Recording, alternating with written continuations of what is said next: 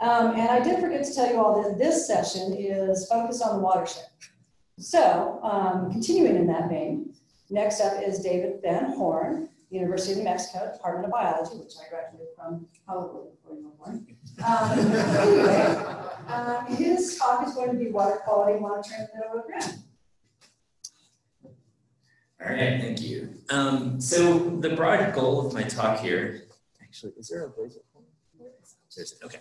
The broad goal of my talk here is to introduce you to a water quality monitoring network that we began installing about 13 years ago. We've been using to collect data ever since. I want to show you a little bit about the types of data we've been collecting, what scientific questions we've been answering with this data. And I also really want to try to spawn some conversation from you all about other ways that we could potentially use this data. I'm kind of doing the introductory talk here, and there's going to be 3 other talks following my talk that all utilize this large data set. So I thought I'd start off by just talking a little bit about the history of water quality sampling in the Middle Rio Grande. We obviously aren't the first folks to be doing this sort of work. There's been a bunch of good work by the USGS and by some other academic institutions. However, if you dig into each one of these papers and reports, you'll find that most of this work has been done with grab sampling. So grab sampling is when a researcher goes out to the river, grabs some water, takes it back to the lab, and analyzes it. And grab sampling is great, it's very useful. But grab sampling happens on one time scale, right? It happens at best the weekly sort of time scale, but more realistically monthly, quarterly, or maybe yearly. And so there are a lot of things that are happening from a water quality perspective in between when grab samples are being taken. And so when we first started this project, we realized that there was sort of this hole in what data were available for water quality in the Middle Rio Grande. So we began this work in 2006, back when I was a PhD student. This has been funded continuously by the U.S. Army Corps of Engineers, and we couldn't have done this work without them. And our goal to begin with was to just assess the temporal and spatial water quality trends in the Middle Rio Grande using these continuous monitors. This is a map of our study sites. We installed these 4 southern study sites first in 2006 and 2007. Let's see there at the Bernalillo US 550 bridge, Alameda, Rio Bravo, and I-25 bridges. And then following the Los Conchas fire, we installed 3 northern sites at Leiden, which is just downstream of Caputo, on the Chama and Chinita, and directly upstream of Cochi. And at each one of these sites, we have one of these instruments deployed. It's a YSI water quality sonde, and it measures 5 parameters: pH, turbidity, conductivity, dissolved oxygen, and temperature every 15 minutes. We also have some other sort of more high-tech, newer nutrient sensors that we've installed at a couple of these sites as well. And these instruments collect data every 15 minutes. So next, I'm just going to briefly show you what our sites look like, working from north down to south. This is our site on the Chama and Chinita, and this is our northern site on the main stem itself at Leiden. And that's what we consider our reference site. We had this site installed upstream of Cochiti for about 6 years until we had some sedimentation issues. Recently moved up to direct diversion.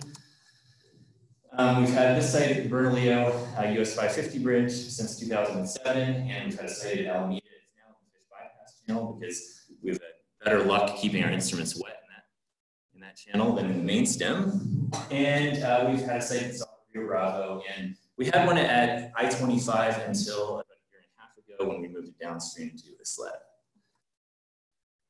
So we've got all these instruments in the water. What kind of data are we actually collecting? What does that actually look like? Well, what I'm showing you here is our complete data set from our Bernalillo US 550 site for 4 different water quality parameters, and looking at 11 years of relatively continuous data. And so I've got temperature, water temperature on the top here. You can see those nice seasonal variations in water temperature. Then we've got specific conductance. There's kind of a baseline, and then a whole bunch of spikes due to storm events. This is what the dissolved oxygen data looks like. It's kind of inverse of water temperature, but there's quite a bit of noise in there as well, and I'll talk a little bit about that in a bit. And this is what turbidity looks like. Once again, a baseline value with a whole bunch of spikes due to storm events. So This is about 1.5 million data points, and over the past 13 years, we've collected over 10 million data points in total. So, great, we have a lot of data. What can we do with it? Well, first of all, we think that the data kind of falls into two broad uses. First of all, it really helps us understand what are the baseline conditions that organisms in the river are living in. And so what are the baseline, sort of basic water quality parameter conditions that these organisms see. We can also take some of those basic variables and do some modeling to estimate some other baseline conditions, such as ecosystem respiration and primary production. And this is work that Betsy Summers has been doing, and she'll be giving a talk about this in a little bit. And then on top of these baseline conditions, once we kind of know what the baseline conditions are, we can also use this data to really understand how do all these disturbance impacts affect the water quality and thus the organisms that are living in the river. And so over the last 13 years, we've collected disturbance events including wildfire impacts, impacts from stormwater inputs, and impacts from drought and flooding. Okay, so next I want to show you just two quick sort of case studies of what we've been doing with the data over the last decade. I was going to try to do 6 of these little case studies and realize no matter how fast I talk, you never get those in 12 minutes. So we're just going to do 2. One is a baseline study, and one is a disturbance study. And so ever since we installed these instruments, one of the things I've really been interested in is, like I mentioned earlier, stream metabolism. The reason that's so important is if we understand where, when, and how much gross primary production is occurring in the Rio Grande, it gives us a lot of information about resources that are available for the organisms that are living there. So, like I said, I always wanted to do this work, never had time. Thankfully, that's what graduate students are for. And so Betsy did a whole bunch of modeling work, and she took 9 years worth of data at a single site, at our US 550 site. And she ran a relatively involved model to estimate gross primary production. And I'm just going to talk about one little part of this study. One of her questions here was, if we have data from 9 different years, how much interannual variability is there in the gross primary production that's happening in the river? And so I'm just going to focus on data from June. It's kind of hard to see here. Each one of these boxes is a different year. And what you can see is from one June to the next, there can be drastic changes in the amount of gross primary production occurring. So during some years, there's less than 0.5 grams of oxygen per meter squared per day in gross primary production. And in other years, there's 8 times more gross primary production occurring. So this lets us know that GPP is not stable in the river, that it's highly variable. And so the next question was, well, what's impacting that? And it turns out that the most impactful variable is discharge. So as discharge increases, we see GPP decline relatively dramatically. So each one of these dots on here is a year, is GPP data from June versus the average discharge for that month. And it also turns out that that relationship is related to the ENSO cycle. And so during El Nino years, GPP is a lot lower than during La Nina years because flow events. Flow is a lot higher during those El Nino years. So I think this is one example of a way we've been able to leverage this long-term data set to ask questions that you could never ask with short-term data. Oh boy, 3 minutes. Okay, so the next thing I'm going to talk about is how we've used this data to look at how disturbances impacted the Middle Rio Grande and water quality here. And once again, I'm going to focus on data from the Rio 550 site. And here we use the entire data record that we have from that site, as well as a little bit of data from a couple of other sites, to look at how the Los Conchas fire impacted dissolved oxygen concentration. And once again, the beauty of having this really long-term data set is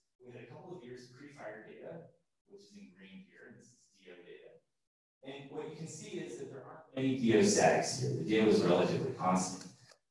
Then the fire hits, and we see massive dissolved oxygen sags down to 0 milligrams per liter repeatedly. During 2011, a few sags in 12, some additional sags in 13, and then we start to see recovery. We were also able to use the spatial extent of our network to follow some of these sags downstream. And so this is data from our Bernalillo site down to the Isla site. And you can see that these dissolved oxygen sags propagate throughout the river system over 50 river kilometers. Next, I'm just going to flash up a couple of a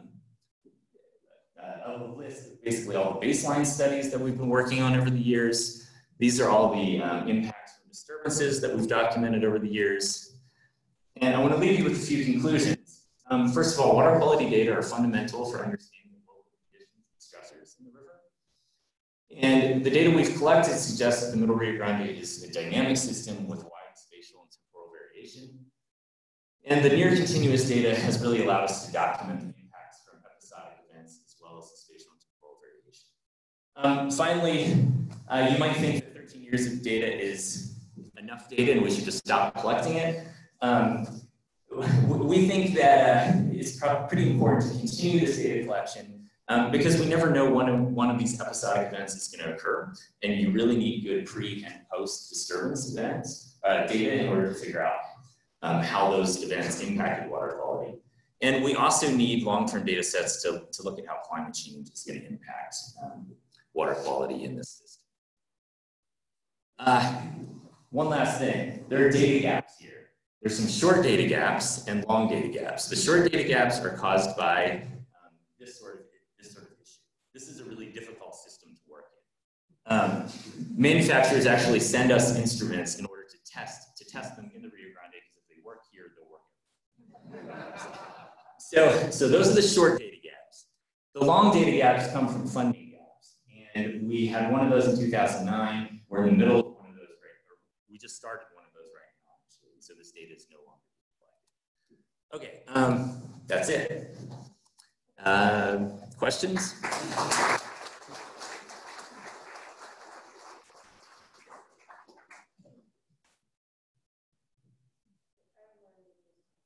So on the primary productivity, is that on a like per volume basis? Because we think of years with lots of water as good years for the fish, but the primary productivity is lower. So is that on a like volume basis? Or? It's on a meter squared basis. Yeah.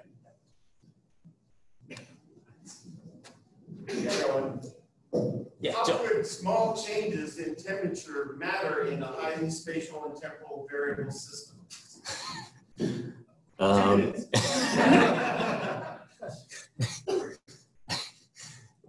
I'm not. What? Can you tell me a little bit more, Joel? Yeah. So if you had a small change in the average temperature, would you be able to see an impact given the great variation you're seeing in the system? In impacting an animal or a phenology, say, or something like that, like productivity?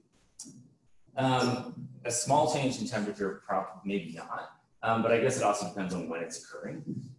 So I'm not really a fish person, but we have used this data to look at thermal regimes and, we have used this data to look at how thermal regimes impact, Justin, you know this work a lot better than I do.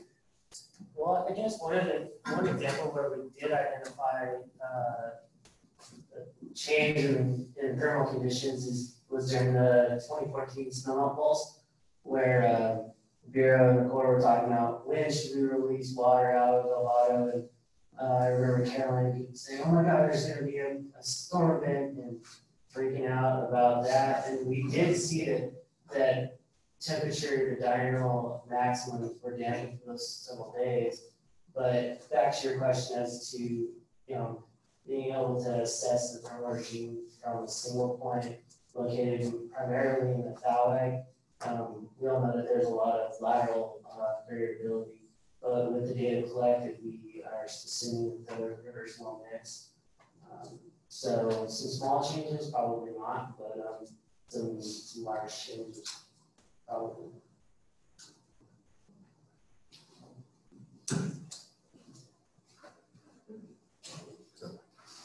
Through your data, are you able to tease out the impacts that the dams have on the change in water temperature and quality? That's a great question. It's something that we haven't explicitly looked at yet, but it's been on the list of projects to tackle.